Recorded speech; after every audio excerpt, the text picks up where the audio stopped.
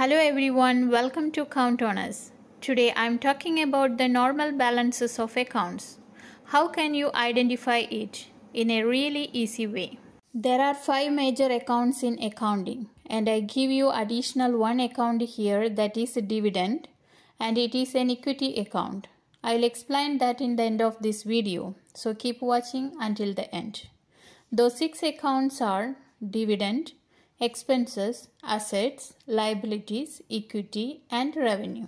First 3 accounts are always debit balances normally, and the rest of the accounts are credit balances.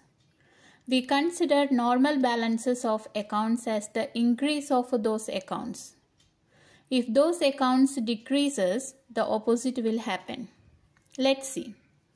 First 3 accounts, dividend, expenses and assets, are debit balances when it increases and credit balances when it decreases. Last 3 accounts, liabilities, equity and revenue, are credit balances when it increases and debit balances when it decreases.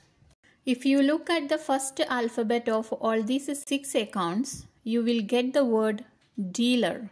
In that word, first 3 letters are in left side, so it is always debit balances, and the rest of 3 letters in right side, and that accounts are credit balances.